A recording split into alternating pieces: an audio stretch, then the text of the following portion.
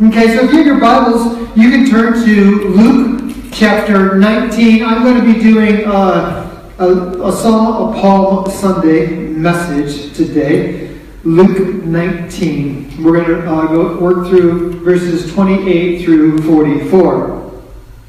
So I want to ask you before we get started is, who do you admire? Think of somebody in your mind right now. Who do you admire in life? One of the things that I realize is that over my life, and you just see this characteristic, is that we are drawn to those we admire. The more we admire them, the more we are drawn to them. And today I want to look at Jesus' triumphal entry. And my goal is, as we look at this passage, that we admire Jesus more. And as a result of admiring Him more, that we will treasure Him above all things, and that we will follow Him in discipleship and what He's calling us to follow Him, or how He's calling us to follow Him. And so in Luke 19, verses 28 through 44, Jesus enters Jerusalem as the sovereign and merciful King. And in this passage, we see three ways that Jesus is sovereign, and three ways that display Jesus' mercy. So again, in this passage we see Jesus' sovereignty and Jesus' mercy towards humanity. And so again, as we look at this passage, I hope that we admire Jesus more as we see Him as our sovereign and merciful King, and that we treasure Him greater. And as a result of that, we follow Him in discipleship to what He's calling us to follow Him in. And so I want us to see the glory of Jesus in this passage, in His sovereignty, and in His mercy towards His enemies. So let's read Luke 19, verses 28 through 44. And when He had said these things, speaking of Jesus, He went ahead, going to Jerusalem. When He drew near to Bethphage and Bethany, at the mount that is called Olivet, He sent two of the disciples, saying, "Go into the village in front of you, where on entering you will find a colt tied, on which no one has ever sat. Untie it and bring it here. If anyone asks you, 'Why are you untying it?' you shall say this: 'The Lord has need of it.'" So those who were sent went away and found it just as Jesus had told them. And as they were untying the colt, its owner said to them, "Why are you untying the colt?" And they said, "The Lord has need of it." And they brought it to Jesus, and throwing their cloaks on the colt, they set Jesus on it. And as He rode along, they spread their cloaks on the road. And as He was drawing near, already on the way down the Mount of Olives, the whole multitude of His disciples began to rejoice and praise God with a loud voice for all the mighty deeds that they had seen, saying, "Blessed is the King who comes in the name of the Lord. Peace in heaven and glory in the highest." And some of the Pharisees in the crowd said to Him, "Teacher, rebuke your disciples." And He answered them, "I tell you, if these were silent, the very stones would cry out." And when He drew near and saw the city, speaking of Jerusalem, He wept over it, saying, "Would that you, even you, had known on this day the things that make for peace, but now they are hidden from your eyes. For the days will come upon you when your enemies will set up a barricade around you and surround you and hem you in on every side, and tear you down to the ground, and you and your children within you. And they will not leave one stone upon another, because you did not know the time of your visitation." Let's pray. Father, we just thank You for Your word. And Lord, I ask that as we look at Luke's account of the triumphant entry, I ask, Lord, that we would see You more clearly as the sovereign King. And that we would see You more clearly as the merciful King. And as a result of that, I ask, Lord, that we would admire you more greatly. And that we would treasure you above all else. And Lord, that we would follow you in discipleship in greater ways. So we ask, Lord, that you come by your Spirit through the gift of teaching and preaching, that you would do what you do, whether we're here in person or we're here electronically through live streaming, and even as people will listen to this video on the web page or other avenues, or they read it. We ask, Lord, that you would work by your Spirit through and in them so they would see you more clearly and they would follow you more dearly. In Jesus' name, amen. And so let's first of all look at Jesus' sovereignty. We see this in verses 28 through 40. Jesus' sovereignty. There's a stream of Christianity that believes that Jesus lived only in his humanity, and that all of his miracles are done by the power of the Spirit alone. But that's just too simplistic, and it diminishes Jesus' glory. The Gospels go to great lengths to show that Jesus was much more than a man. Let me just give you just one account. We have an account in Luke chapter 5 of Peter fishing all night and not catching anything. He comes up empty, and Jesus tells him to throw his net overboard again into the water. And Peter at first is resistant, but he reluctantly throws the net over, and the net becomes so full of fish that it's busting at the seams, and his friends and the other fishermen need to help him bring it in. And Peter's response is significant. It tells us a lot about Jesus. It says when this happened, Peter fell at Jesus' feet. And he said, "Depart from me, for I am a sinful man, O Lord." It was after that miracle of the fish, and after his response to Jesus, the way he responded, it was after that Peter chose to follow Jesus as one of his disciples. And as you read through the Gospels, you see that as Jesus and the other disciples saw more of Jesus' glory, their commitment to Jesus grew all the more also. And so today I want us to get a glimpse of Jesus' glory as the sovereign and merciful King, so that we admire him more, we treasure him more, and we follow his example in discipleship. So let's look at how his glory is displayed as the sovereign and merciful King. I see Jesus' sovereignty displayed three ways in this passage. First, we see Jesus' sovereignty seen in the way that he acquired the colt. In the way that he acquired the colt. Jesus sends two of his disciples to find a colt and to bring it to him. And he says that if the owner asks about it, you just tell the owner that the Lord is in need of it. And so they followed his instructions, and everything happens just as Jesus says it would. And what Luke wants us to get from this, why he included this story, is that he wants us to see that Jesus is sovereign over the events that lead to his death, that he's not a hapless victim. They don't catch him by surprise, but the events that lead to his death, and his death is all part of God's plan. His death is not a failure to God's plan or his mission. His death is the fulfillment of his mission as the King. And then I see, second of all, Jesus' sovereignty is seen in the disciples' praise of Jesus. As Jesus is heading down the Mount of Olives towards Jerusalem on the colt, his disciples are throwing their cloaks or their robes in front of him like red carpet treatment.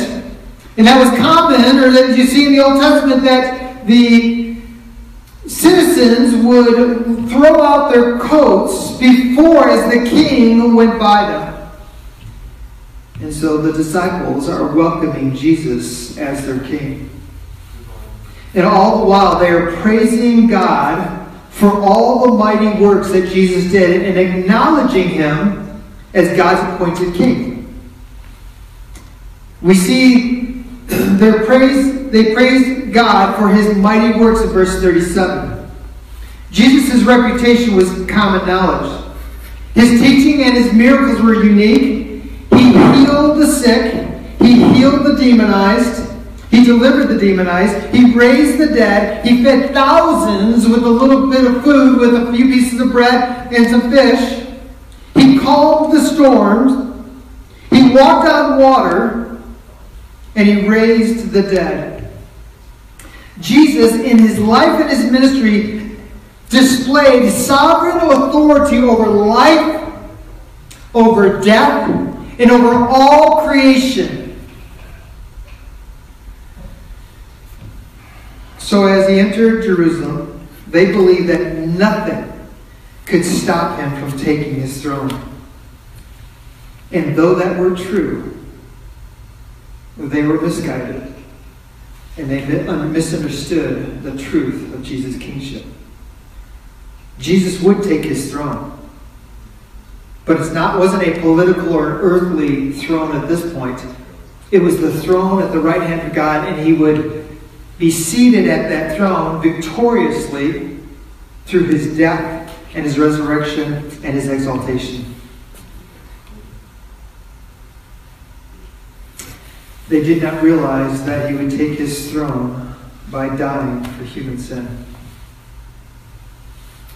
We also see his sovereignty when they hailed him as king. Jesus was the appointed and king and sent by God himself. And what I think is in the disciples' mind is Zechariah chapter 9, verses 9 to 10, which read, "Rejoice greatly, O daughter of Zion. Shout aloud, O daughter of Jerusalem. Behold, your king is coming to you. Righteous and having salvation is he. Humble and mounted on a donkey, on a colt, the foal of a donkey. I will cut off the chariot from Ephraim and the war horse from Jerusalem. And the battle bow shall be cut off, and he shall speak peace to the nation. His rule shall be from sea to sea, and from the river to the ends of the earth." The passage in Zechariah foretold of Israel's king entering Jerusalem on a donkey to the praise of the people, rejoicing and celebrating that the king is coming into Jerusalem. He would be a righteous king. He would be a triumphant king who is triumphant over all of his enemies, so that his reign extends to all the earth. Jesus is not just any king, but he is God's king, whose kingdom never ends. Jesus is the sovereign king who rules over the universe. And then third, we see Jesus' sovereignty in his claim to make the stones cry out. When the Pharisees demanded of Jesus to rebuke his disciples for praising him, Jesus responds that if these disciples were silent, the stones would cry out. Scripture makes it clear that all creation is designed to praise Jesus Christ. So if humans won't praise him, the rocks will. If humans refuse to praise him as sovereign Lord, Jesus will ensure or make sure that the rocks praise him. Jesus is the sovereign king. Jesus is sovereign right now. He is sovereign over your life, over your circumstances, over the circumstances in our country, over the circumstances in all the nations of all the world. Jesus is sovereign over the pandemic we face right now. And if he is sovereign, he is worthy of worship. He is worthy of admiration. He is worthy of treasuring. And he is worthy of following. He is the only one that we can follow and have confidence that he can accomplish all things for our good in the midst of it. So do not fear in the pandemic. Do not fear the pandemic. Do not fear your life or your health or your finances, because God is sovereign and he promises to take care of us. Jesus is to be admired. He's to be treasured and followed because he's the sovereign king who went to his death for us. But Jesus is also to be admired, to be treasured, and to be followed because he is a merciful king. The events that lead up to his death were all planned, all part of God's sovereign plan, and yet he still weeps over those who reject him. He is sovereign and he is merciful. He is sovereign and he is sorrowful over the situation, his rejection by Jerusalem.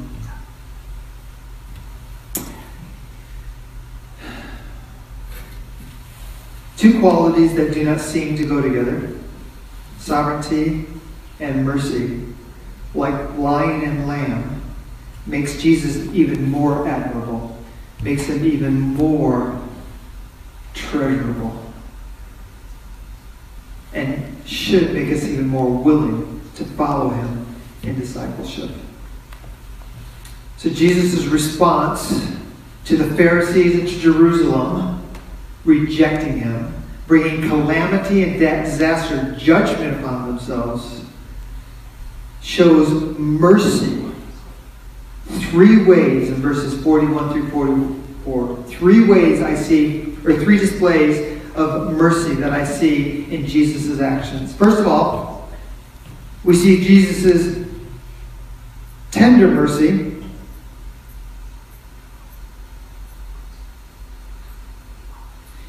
We see his tender mercy in verses 41 through 42. Jesus weeps over Jerusalem. He weeps over their hardness of heart. He weeps over the coming judgment, the devastation of Jerusalem, and the destruction of the temple in 70 AD.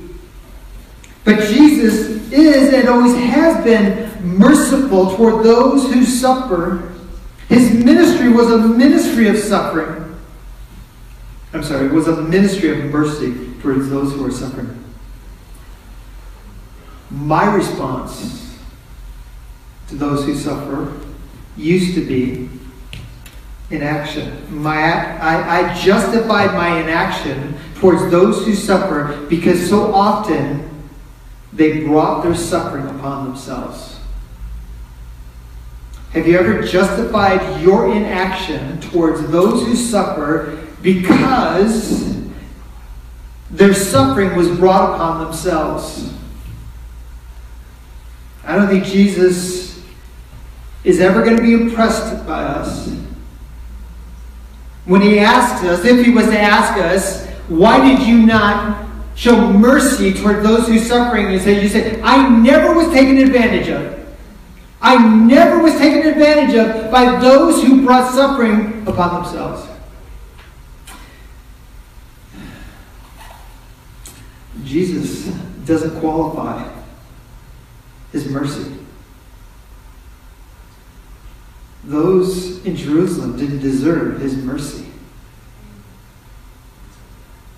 I remember one time when we were still living in LA, and I was at a gas station getting gas, and I had a guy come up, had a big story about his problems and his difficulties, and He had lost his job and needed money. He just needed gas money. He asked if he could just have a couple bucks for gas money. So I gave him gas money. Didn't look like a homeless guy. Didn't look like a regular homeless guy. So I gave him money. The next week, I saw him at another gas station. And he comes up and asks for money for a different reason. I was livid. I was livid and I was righteous. I had a righteous indignation that was unjustified. But I was mad and I was angry. I was frustrated that I had been duped to the week before. And this guy was telling me another story and I let him have it. He never asked me for money again. God is never impressed by our justifying our inaction. Even if someone's suffering comes about by their own actions.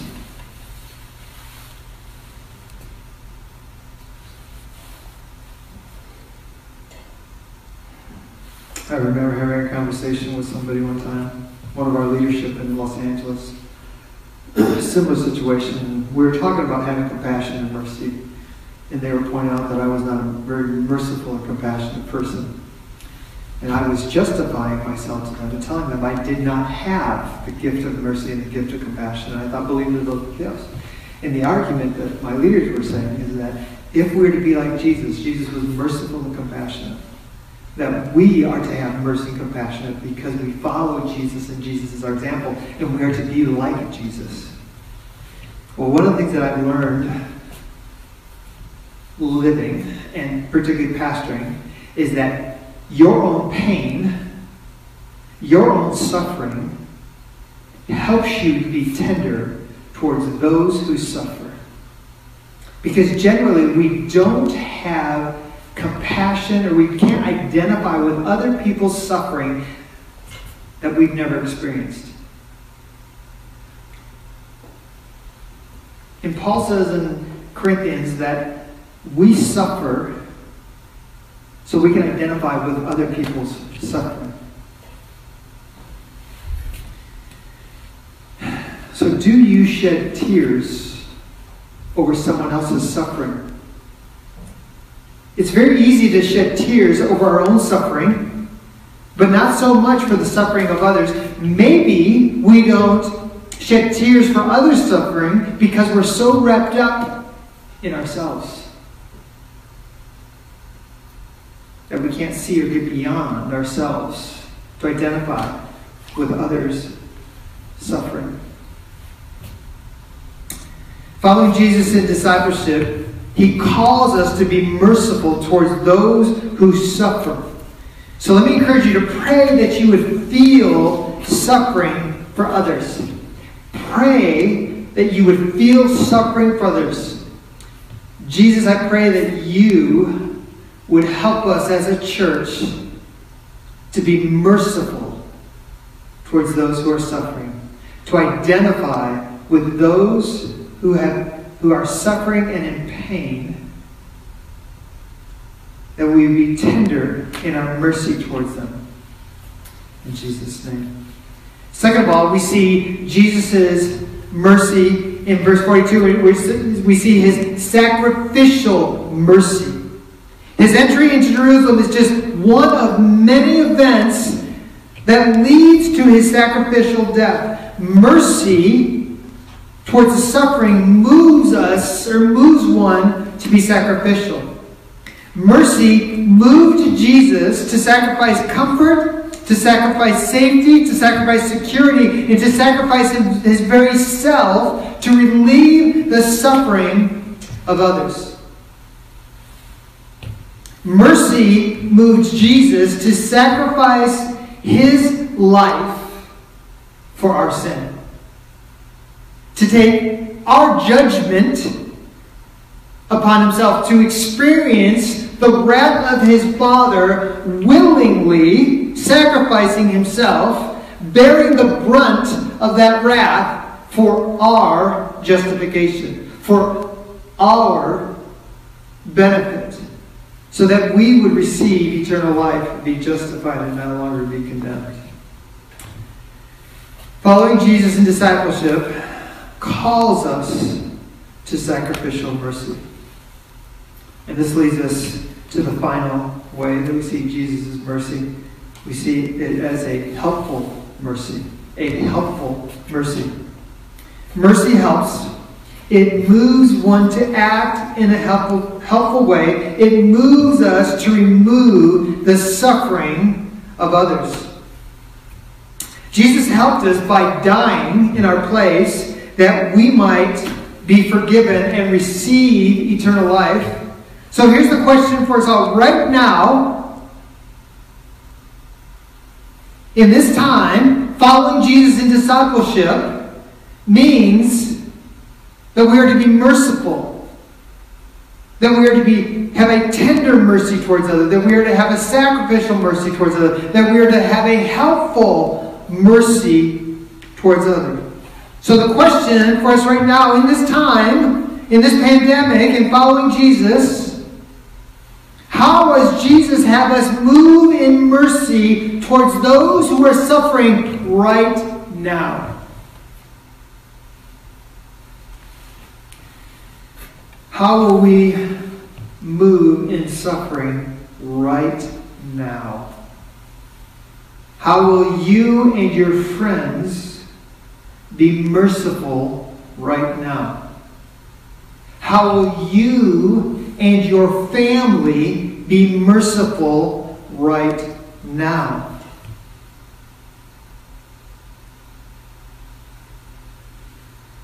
How will you be merciful to those who are suffering right now? To those who are fearful right now? To those who are panicking right now? How will you be merciful to those who cannot get out for health reasons right now? How will you be merciful to those who are financially struggling, who may have lost their job or have their hours cut back, and so are struggling financially right now? How will you be merciful towards those who are lonely right now in the circumstances that we face? I think it is really awesome the way our body has gathered together. And one of the ways that we've gathered together and continue to be a community is through Slack. And if you haven't joined Slack, you need to join Slack. Somebody said that they didn't get the email, and we made sure that they got the invite email so that they can become part of Slack. What we just set up, I think it was just set up yesterday, was a I Need Help forum. So if you are in need of help for whatever that is, you can put that need there, or we can make someone's need known there, and the rest of the body can come alongside and meet that need. That's a practical way that we can display mercy towards each other. I know of people that have bought groceries for older individuals in our body because it would not be safe for them to go out. I know those who have given money to others. I saw on Facebook a friend of mine, not here in Homer, but a friend of mine who made money in the market because he shorted the market before the market went because of the virus, and he made I don't know how much money, but he made money, and he was giving that money away to those who were in need because of the pandemic. That's awesome that we can use social media, electronics, and other platforms to meet the needs of those who are suffering. So as followers of Jesus, he calls us not to retreat in this pandemic, but to serve and to be agents of healing in a world that is suffering. Mercy is feeling the suffering of others. Mercy is being sacrificial for the suffering of others. Mercy is helping to meet the needs of the suffering of others. So as we've looked at Jesus as the sovereign King and the merciful King, my desire, my hope has been is that we as a church would admire Jesus as the sovereign and merciful King.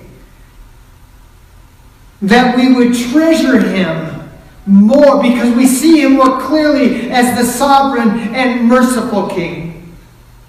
And that we would follow him in discipleship and be a people who are characterized by mercy.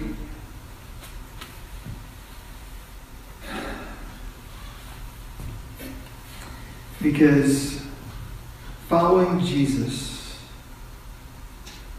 calls us to be merciful to a world that is suffering. And Jesus calls us to be agents of healing and of wholeness to a world that is suffering right now. So let me encourage you as we go to worship, as you put on that worship set, whether through Spotify or through YouTube. If you do it through YouTube, you'll see the words on the screen. Worship Jesus as the sovereign and the merciful King. Ask him to make you more merciful, to make you more tender, to make you more sacrificial, to make you more helpful to those who are suffering. And let's admire Jesus. Let's treasure him. And let's follow him in discipleship. Let me pray for us as we go into worship. Father, I just thank you for this day. I thank you that you are the sovereign and merciful King. And Lord, I pray that as we admire you, as we treasure you, Lord, that we would follow you. And as we get glimpses of your glory, following you, our commitment to following you would strengthen and we would grow and become more like you. And Lord, I ask that you would speak to us today, this week, in ways that we can display mercy towards those who are suffering. Give us a heart like your heart. That we would see suffering as you see suffering. And that we would meet the needs of those who suffer as you met our greatest need in our own suffering from our sin. So that we would have eternal life and life evermore. In Jesus' name, amen.